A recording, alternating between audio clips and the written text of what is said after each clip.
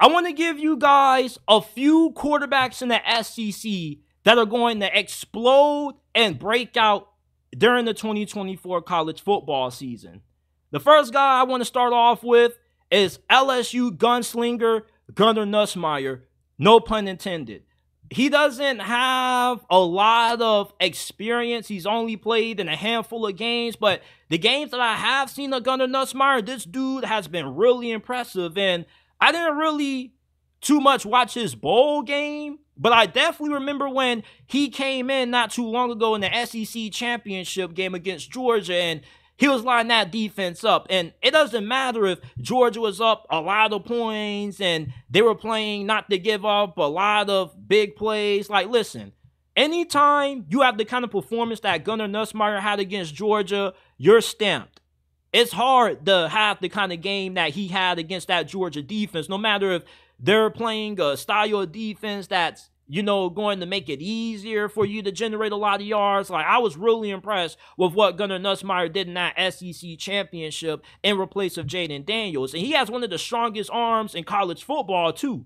So with the wide receiving core that he's going to have around him, a top 10 offensive line coming into this year, I see him as a dark horse Heisman contender. Not a lot of people are mentioning Garrett Nussmeier's name when it comes to the Heisman conversation, but he definitely could end up being a finalist if everything goes right for LSU this year.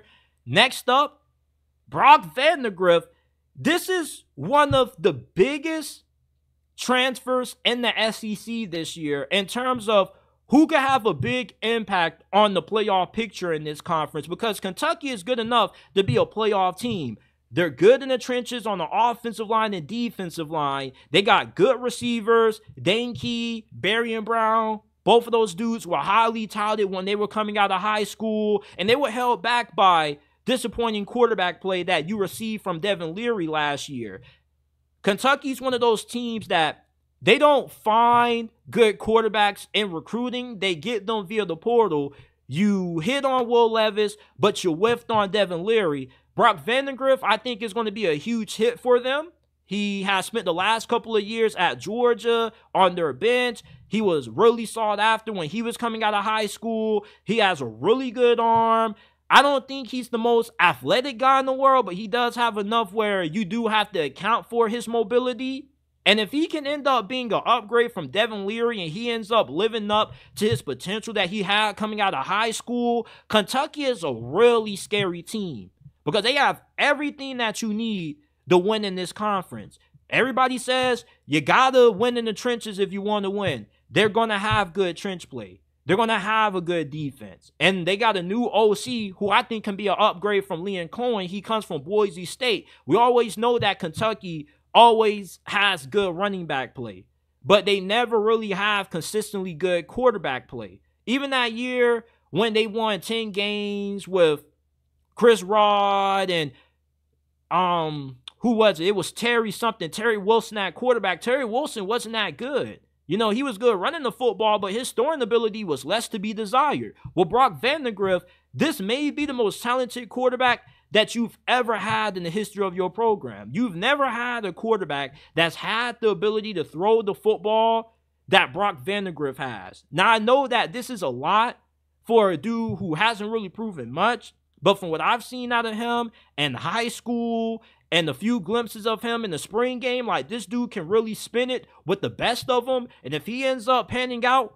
look out, SEC, because Kentucky definitely is going to be in the running for the SEC championship. That's how good this team could be if Brock Vandagriff plays up to his potential. And I think that he's going to have a breakout year, and we could see Kentucky being a 9-win team. Connor Wigman, he's entering his third season at Texas A&M. And some of you guys may say that he's already broken out, but I can't say that he has, because we haven't really seen a good amount of him. He only played in a handful of games last season before his year got cut short due to an injury that he sustained. But against my Hurricanes, he was lighting us up. And yeah, Texas A&M lost that game, but he was really impressive. He's really accurate. He always looks pretty cool, calm, and collected under pressure.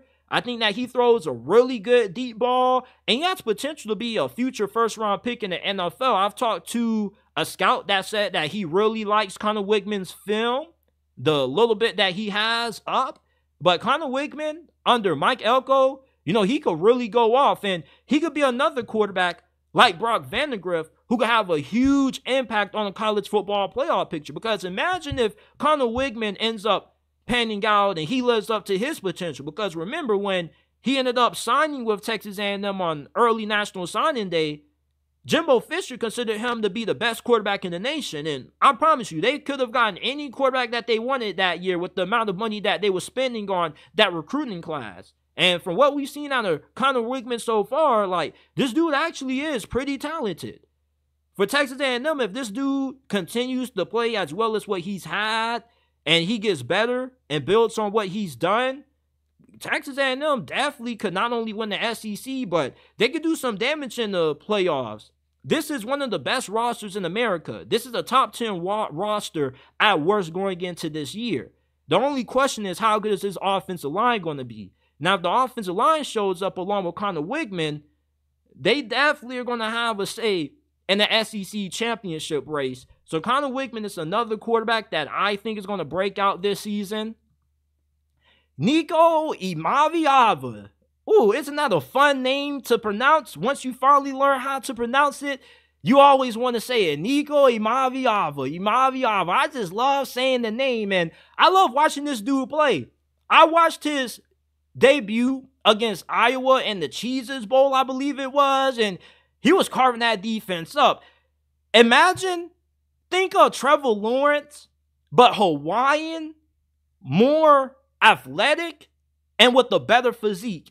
That's what you get with Nico Iamaleava. They were flying this dude out on recruiting visits on a private jet. You don't get that luxury if you aren't that good. And I believe that Nico Iamaleava is going to be better than the quarterback play that they've gotten the last 2 years out of Joe Milton and Hendon Hooker. And Hendon Hooker should have won Heisman that year. Okay, we all know that.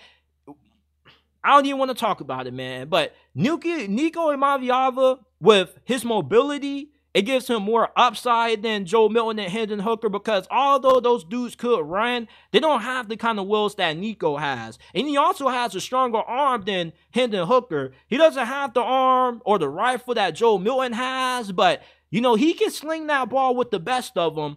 And with the wide receivers that Tennessee has going into this year, they didn't really have that last year. They had some injuries, and they weren't really deep at that position. They're deep at wideout this year, and they're going to have a really good offensive line. So with everything that Nico has in place, he definitely has a really good chance of being able to win the Heisman. And he was the second-rated quarterback coming out of that 2023 class, right behind Arch Manning. And some people will argue that he was the best quarterback in that recruiting cycle, and Arch Manning only got that #1 label because of his last name. So I'm expecting big things out of Nico Iamaleava, and I think that he's going to put up some huge numbers this season for the Vols. Jackson Arnold, right behind Nico Iamaleava in that 2023 recruiting cycle. He wasn't too far off. He was a top 5 rated quarterback. He was the Gatorade Player of the Year his final year in high school. He also won the Elite 11 camp as well.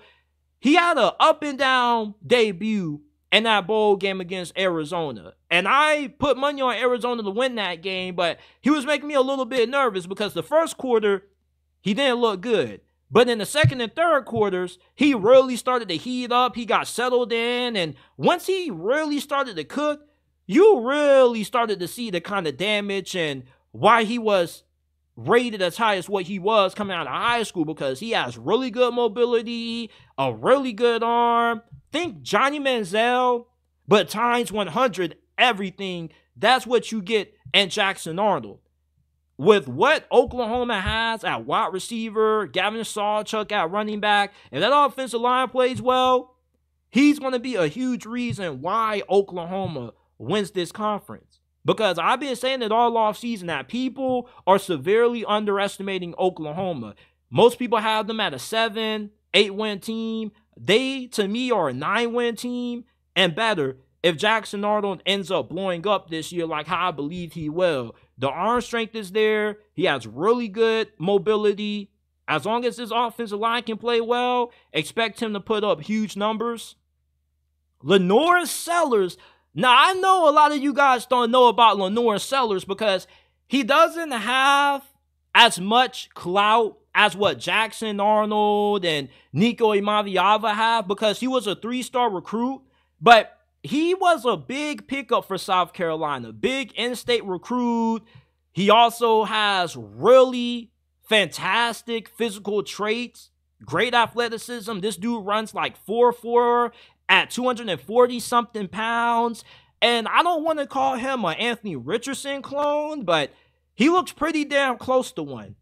Incredible arm strength. I mean, this dude threw some damn missiles in the spring game. And when this dude gets up in the open field, good luck trying to tackle him if you're a defensive back, because I've seen a few glimpses of Lenore Sellers running the ball, and it's just been downright scary, man. There was a run that he had against Vanderbilt when he just completely just ran over a dude like Marshawn Lynch, 2013 style, just put that shoulder down and bah! And I was just like, damn, this is what South Carolina has at quarterback this year. Like, the thing with Lenore Sellers is that you don't know how good he's going to be year one. Okay, it's just like with South Carolina, their offensive line is a little shaky, and he's not going to be throwing to the amount of talent at wide receiver that Nico and Jackson Arnold are. But if he ends up panning out, South Carolina could be a dangerous team this year with Lenore Sellers, man. He has the kind of skill set that could single-handedly win games for them. The offensive line, even if it's boo-boo again this year, he has the athleticism where he can go for 150 on the ground. He can also make like 80, 70-yard touchdown throws. And they got a wide receiver that could be in the Olympics this year. And he's like 6'5", running 4'4" himself. He's a freak. But Lenore Sellers, man, look out for him this season. Not a lot of people are mentioning this dude, but if he ends up panning out, Shane Beamer, I think that the hot seat talk starts to die down a little bit for him, and South Carolina gets the 6 wins easily, because my only question really is the offensive line and Lenore Sellers. Even though I believe in him, there's no guarantee that he's going to pan out, but I like this dude's game. He also has a really good football IQ. He has a high GPA, so he stays in the books. So I'm expecting big things out of Lenore Sellers. If you are looking for any quarterback from this list who nobody is talking about, who could be a dark horse Heisman contender, definitely look at Lenore Sellers, man, because he has that kind of skill set with that athleticism and the kind of frame that he has. He could end up being one of the most dominant quarterbacks in this conference this season, depending on how good he ends up coming along in his second year with the program. But these are my 6 breakout quarterbacks to watch in the SEC for the 2024 college football season. Let me know if there's a guy that I missed or a guy that got left off that you feel should be on here.